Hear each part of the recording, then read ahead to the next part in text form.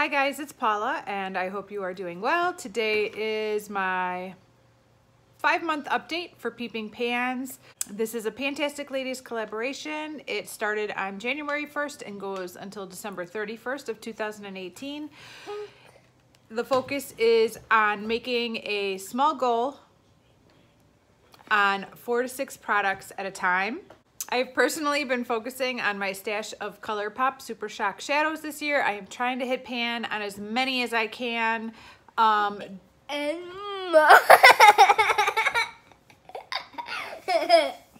Throughout this project.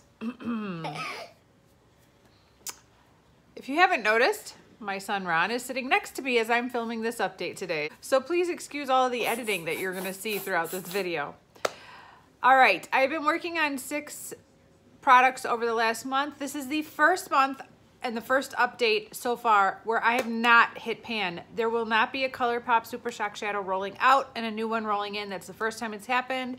It's a little bit disappointing for me personally because it has been so much fun to hit pan, move things out, move new things in. But I do have something to talk to you guys about instead. Let me quickly go through the 6 shadows that are in this project and what they look like today, and then I want to talk to you guys about saving Super Shock shadows. First up, I have the shade Weenie. This shade rolled in at last month's update, and I used it one time, but not enough to hit pan yet. It is a beautiful shade, so hopefully it'll get a little bit more use out of over the next month. Or more. 2 shadows that are still sitting here and looking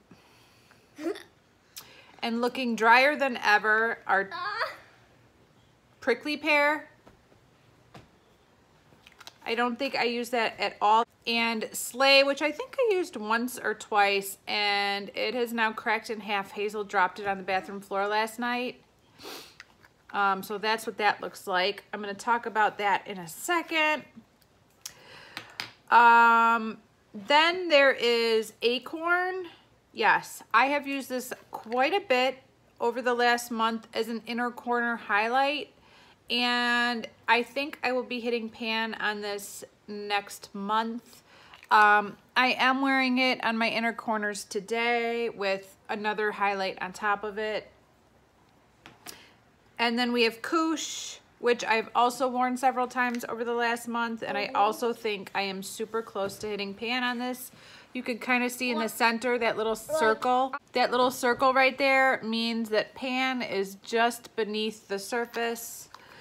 So I have a lot of shadows that I'm gonna hit pan on. The last shadow is Bill. I talked about this last month and I mentioned that it was getting dry, and I had been using it, it was working, and then it had stopped working, and it was almost like it had a hard pan on it. And so I told you guys I was going to try and revive this Super Shock shadow. Then another YouTuber that I talk with regularly, she's a member of the panning community. Her name is FTCMUA, I believe. If that's wrong, I'll put a note in the bottom, but I'm pretty sure that's her YouTube name. Anyways, she said, before you try to repress it, can you do me a favor? She suggested that I divide the shadow into thirds and try to revive, because I think I had mentioned I was gonna try to revive it with argan oil. She said, could you try a third with argan oil, a third with a setting spray that has glycerin in it, and then take a third of it and try to revive it with a setting spray that does not have glycerin in it? So I said, sure, why not? So I went through all my setting sprays, and it turns out that every setting spray I own has glycerin in it currently.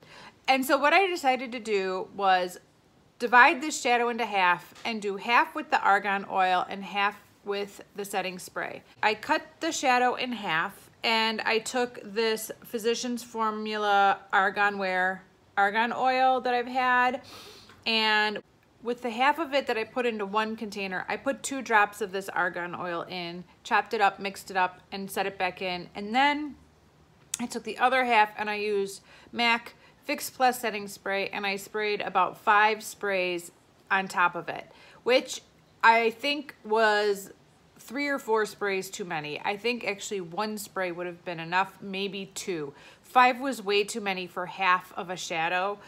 But I chopped it up, mixed it all up, and repressed both of them back into the existing pan.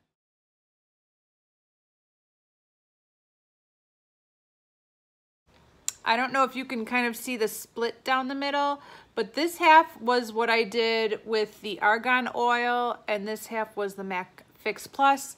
I'm going to quickly swatch both sides for you so you can see how it looks now.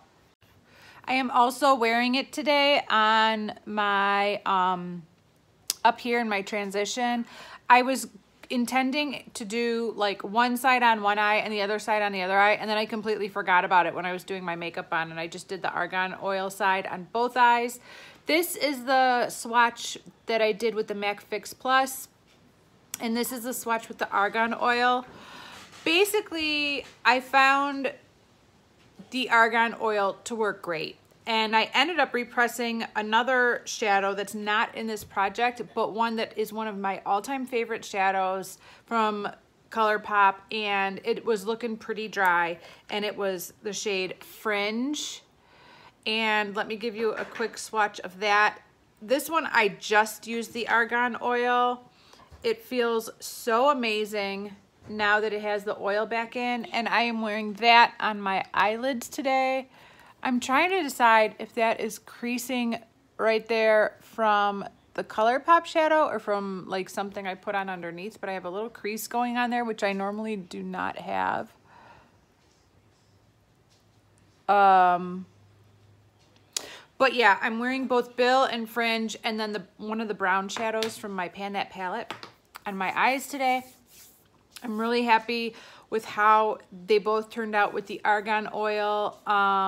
I only wanted to do those two for now to just kind of see. I will have a lot more information next month on how these two shadows are both doing. I was really procrastinating on doing this for some reason. For some reason, I just was kind of scared to mess with the shadows, even though that Bill was so dried out that it was pretty much useless. For some reason, I was still kind of scared to like start playing scientist. So I finally did it last night, kind of telling myself like, you got to have something to talk about in this video, otherwise it's not a video. So I repressed it last night. Both sides are equally as pigmented now. I don't think they changed color. I think they're pretty much the same color they were prior to, like when it was a brand new shadow. It was just kind of a mauvey dusty pink, the kind of shade I absolutely love. Fringe is still beautiful. I think the argan oil is the way to go with repressing. It's just neater and easier and makes the consistency feel a lot more like it did prior to it drying out. For the full size of Fringe, I used 3 drops of argan oil, and that seemed to work just fine. And so now I can keep working on this, and it'll probably get rolled into the project soon. So back to this project. If you're interested in seeing like the whole process of me repressing the ColourPop shadows, there will be a video coming soon on that. It's going to be a little bit of work getting it all edited because there was a lot of nonsense in the video as well, but a video on that will be coming soon. In the meantime, the 6 shadows that have been in the project are going to stay in the project. I think I am going to add some argan oil to both Prickly Pear and Slay, since they are clearly both a little dry and cracked and damaged. I think I'm gonna do the argan oil, mixing it up to these two. Acorn and Koosh are still in really good shape and don't need anything messed with. And then of course I'm gonna start using Bill much more consistently now that it has been revived. So that is where I'm at on this project. Hopefully I will have some great new pans for you guys at the next update, and we can rotate some of these out and bring some new ones in. Thank you guys so much for watching, and I will see you in the next video. Bye.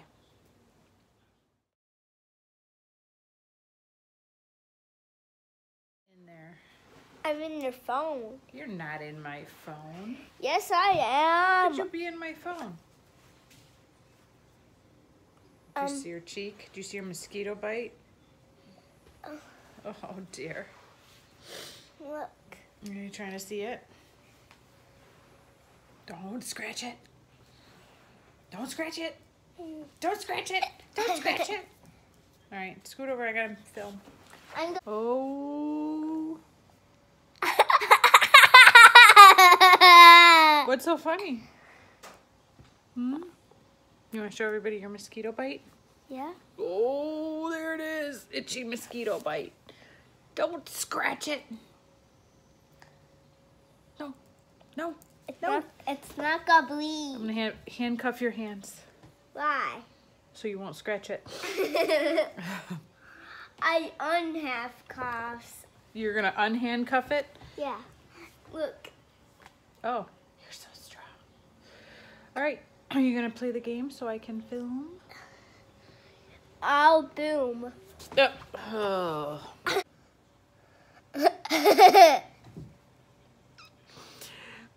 When the goal is met.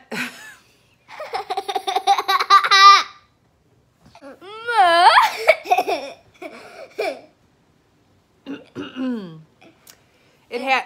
And oh, I had that was rich. Are you singing Wizard of Oz? Oh man, you're a goof. I'll put your feet in your phone. Don't put your feet in my phone. Ew, there's a toe in my phone.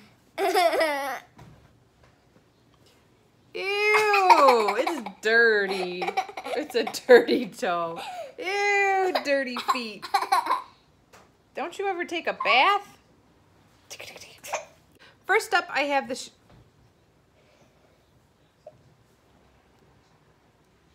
What are you doing? What is that? What are you doing? Shark. That's a shark? Looks like a baby shark. All right. Get your shark's shadow out of my phone. Okay, quiet. Let me get through this. It's only going to take me like 2 minutes and you're making it take 10. Stinker. Hey, you. Hey, you.